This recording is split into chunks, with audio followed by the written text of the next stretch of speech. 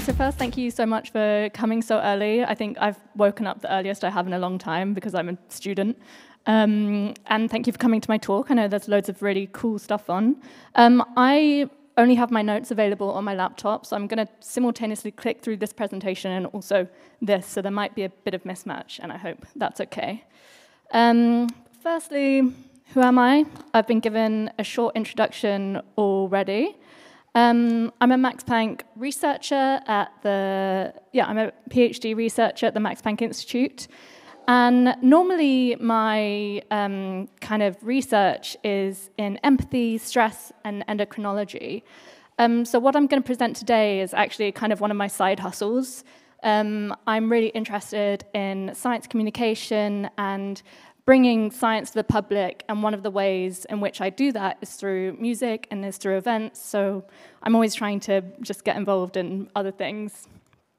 So today I'm going to be talking about the Brainstorms project. Not sure, there should be some sound on this. I'm not sure if, yeah. Okay. I won't give you too much info already, but what I will tell you is that, yes, that broadly this Brainstorms project was across two themes. One of these is scientific. Oh, I can actually see my notes here, so that makes my life a lot easier. So one of these is scientific, so the relationship between emotion and music, and the other is artistic, so how we can use this kind of information in order to kind of bridge the scientific, musical, and artistic relationship. Yeah, and of course, how these influence each other. So a bit of background on music and emotion is that, yeah, I'm sure we all know that music has the power to evoke really powerful emotions. And it's thought that the emotions are elicited from music about 50% of the time that we actually listen to it. We can use music to amplify our current emotional state. So for example, if we've gone through a breakup, if something bad has happened to us, we might listen to sad music in order to amplify those emotions. And similarly, we can use music to alter our emotional state. So we might listen to like some like techno or something to hype us up for a night out. And so I wonder if any of you have kind of experienced like a very intense feeling when you listen to music, which is formerly described as chills. Do people know what I mean by chills? Okay, so not everyone has experienced chills, so I'll go through a couple of definitions. So a spreading of goose flesh, hair on end feeling that is common to the back of the neck and head and often moves across the spine. Or a particularly intense euphoric response to music, frequently accompanied by an autonomic or psychophysiological component. So these can be called music-evoked chills. And as I mentioned, they produce a physiological response. So this means increased skin conductance. You might feel a bit sweaty, or increased heart rate, and also an increased respiration rate. It's also been shown that we have a neuroscientific response when we experience chills. So when we have a chill, this kind of coincides with brain areas involved in emotion and reward and motivation and even motor processing. And we also can have different types of chills. So a lot of research has kind of been compiled, and there was a really cool review just a couple of years ago, and what they found is that chills can basically be divided into 3 different types. So these are warm chills associated with positive, valent feelings. So, wow, this song is really incredible, and I feel euphoric, and I want to dance. Cold chills, which are associated with kind of negatively valenced emotions. So, wow, I'm really resonating with a sad emotional theme. And also moving chills. So this is kind of more to do with the feeling of awe or inspiration when we listen to a song. And it's kind of the chill that we can't really put into words. So what causes chills? Well, again, there seems to be kind of 3 elicitors. One of these is acoustic. So it's been shown that chills often coincide with increased loudness, increased roughness. And we can have musical listeners as well. So the reason it's got kind of this mountain picture is because it's often been described as dramatic peaks and valleys within the music.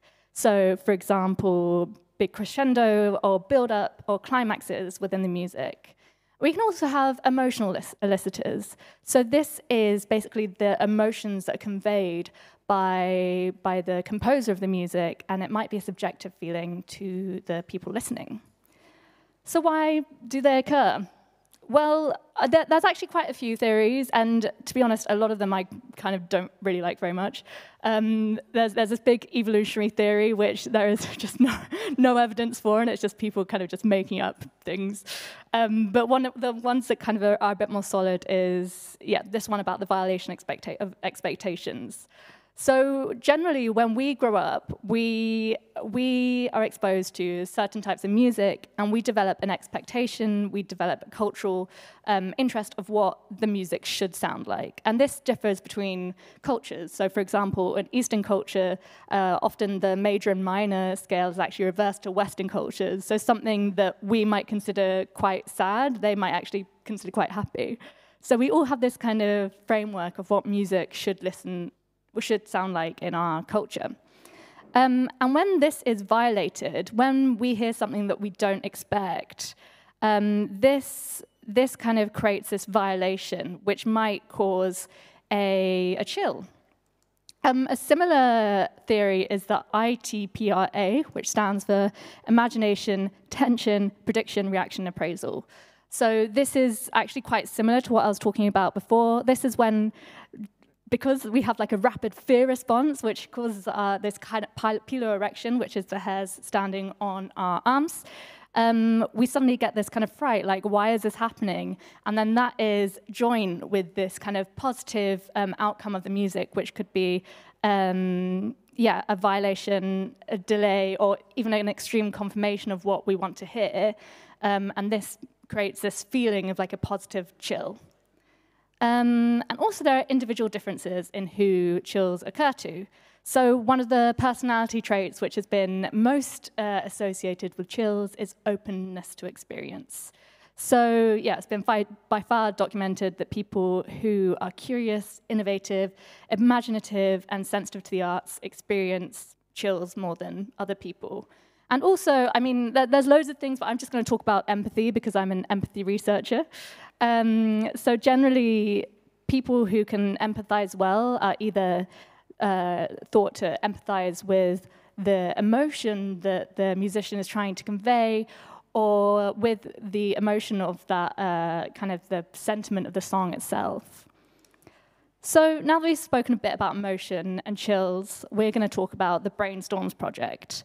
So I'm sure that most of you have heard of Pink Floyd, if you're not like Gen Z or something. And I'm sure most of you have heard of the album Dark Side of the Moon. Does anyone know how old this album is? Yeah, 50 years. Someone's been reading the program very well, because I do have it in the talk there, in the blurb. And so, yes, it's 50 years old. And so basically, they wanted a way to celebrate this. Rick Wright, the keyboardist of Pink Floyd, he actually died in 2008, and his daughter has inherited like Rick Wright music and kind of a lot of the rights to do with that. And it turns out Gala is really cool, and she was extremely bored of Pink Floyd just doing more album releases, more pretty colors, and just basically creating more merchandising for fans to buy. And so she thought, let's actually do something cool with this. Let's try and do something which is kind of in line with kind of the modern society. And so she teamed up with some musicians and some artists and some neuroscientists to create this Brainstorms project. So this is kind of a picture of it happening. This is actually William Orbit, who is a producer from the UK. We took 125 participants, which is a lot, and we managed to test them all in 1 week, which is pretty crazy. But I think if you have the Pink Floyd name on something, you can just get participants. It's way easier than usual research. And we took EEG data collection. So this is this little cap that you can see on his head, And EEG is basically, this cap has got these kind of 14 different electrodes. You can actually have up to 64, but for this experiment, we didn't need too many. And each one of these electrodes takes the electrical activity running across the brain. So that's the raw data. And then you can feed this into algorithms or just look at the raw data itself. And they listened to the last track on the album, which is called Great Gig in the Sky. And the reason why this track was chosen is because it has a voice in it, but it doesn't have any lyrics. So often in a kind of chill and emotion research, there is a bias because a lot of it's kind of played by the lyrics, which have an emotional meaning themselves. But in this song, it was just kind of the pure voice that they were having an emotional reaction to. It's also a naturalistic design. And yeah, it was through this incredible sound system called Dolby, which was just fantastic to listen to. So this is one of my results. This is my result. I can't show you all the results yet, but I'm just going to show you mine. You can see these kind of 4 colors throughout, and I'll just go a little bit more into them. You can see that these electrodes are fed into 4 metrics of interest, relaxation, and stress and excitement. And you can also see these numbers, which is how many points I scored higher than everyone else. So with the blue, you can see that I'm more relaxed than everyone else, but I'm also more stressed than everyone else, which I guess just goes to show that I am just very emotionally chaotic, which I knew anyway, so yeah. And then you can see these yellow lines, which is every time I experienced a chill. So I had to tap a space bar every time I experienced a chill. And we can also compare these to the group results. So these red bars are kind of where, like, the cumulative amount of everyone experiencing a chill. So if you compare those red bars to my yellow lines, you can see I was kind of experiencing chills in, like, most of the places that other people were. Which is interesting, right? Because it kind of shows that maybe we all experience chills at the same point with the music, but there is, of course, variation in this. We can do a lot of this data. It's really cool because it's a dense recording of a single track across a long time. We've also got a huge number of participants, and it makes it really ideal to contrast neuroscientific responses across the chill score. So using this behavioral chill data, we could potentially train a machine learning model in order to predict what neural responses respond to chills. Like I said, this isn't just about the science. This is about an artistic, creative kind of outcome that we can use to give something back to participants, give something back to Pink Floyd fans. And so what I'm going to show you now is kind of the data visualization that was created. I think this should also have sound as well. It'll come on in a minute. So as you can see, the clouds, the stress is the cloud darkening and the contrast glow. And then, the excitement was shown by the cloud billowing and turbulence. We had interest by the star field twinkling / flux. And relaxation, which was an enveloping fog.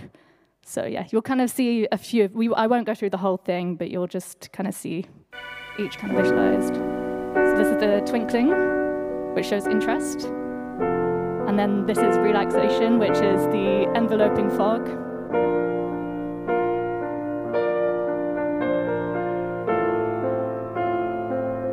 And then immediately after becoming relaxed, I become stressed through this cloud darkening and contrast glow.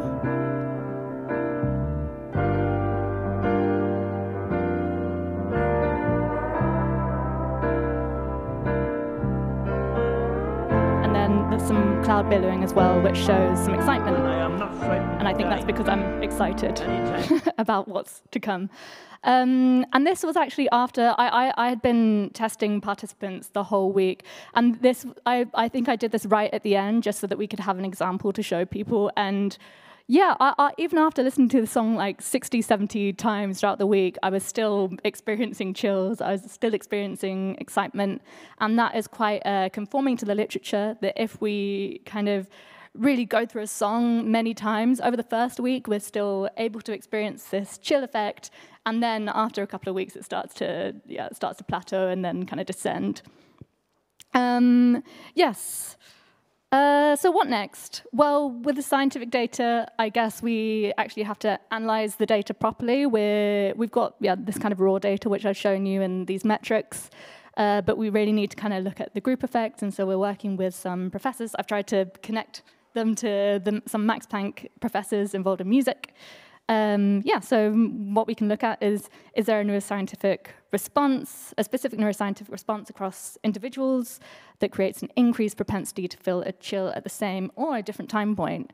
And can we train a machine learning model to investigate whether there is a neural signature which is associated with chill? And artistic, well, we have, next month, we are going to be doing a real-time visualization in a fully immersive atmosphere. Has anyone been to Kunstkraftwerk in Leipzig? Maybe, yeah. It's basically one of those in London. This is like an idea of what it kind of looks like. I can't show you what it's actually going to look like yet, but you basically walk into this room and you've got this visualization, and we're going to be doing like real-time data, so you can have your brain, you can listen to the song, have the EEG done, and then 15 minutes later walk into the room. We could do it real time, but we wanted the participants to like actually be able to see what's happening 15 minutes later. So this will be running all through June, every weekend. So if you happen to be in London during that time, please come and say hello to me. Yes, so Pink Floyd have had many re-releases. This is kind of the conclusion. Music and emotion are intrinsically linked. Music has the power to evoke strong physiological, emotional, and neuroscientific responses, and we can use this data to create personalized visualizations of our experiences.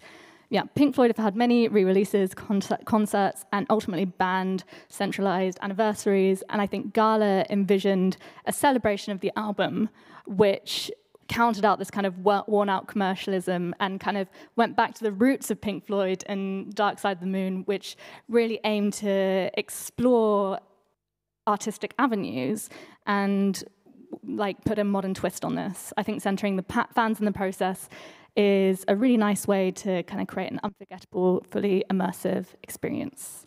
I would like to thank all the partners who are involved in this, and especially Richard Pollan and Gala Wright, who made this project possible. And I will end with some shameless self-promo, which is that I have an Instagram account, which was spoken about before, that you can follow me on, where I have some like infographics and stuff, mainly related to kind of sex hormones and vaginas, because that's what I'm interested in. But also, I create my own events. So there is the Quantum Entanglement Festival, which fuses music, science, and art, which will be happening on the 7th of September in Leipzig, which you're also welcome to follow and welcome to come to. I will try and answer questions as best I can, but as I said, this isn't really my specific research area, so I don't know how broad I can go, but I will try. If it's related to empathy, I can probably answer it. Thank you.